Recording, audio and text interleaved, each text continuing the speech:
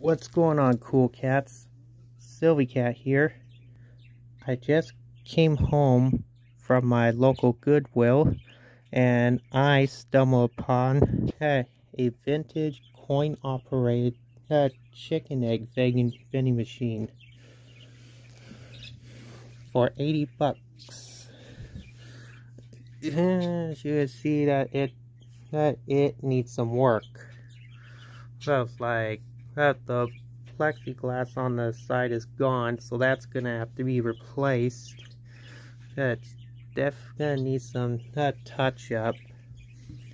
And there's also a couple of locks that's gonna have to be replaced because it did not came with a key. And last thing you'll need is the voice box repaired because as you put in your coin and turn it, the mouse is supposed to come out of the basket and feed the chicken some corn while he clucks.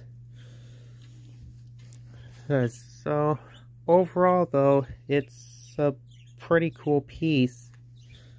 So once I get this fixed, then I might turn around and sell it.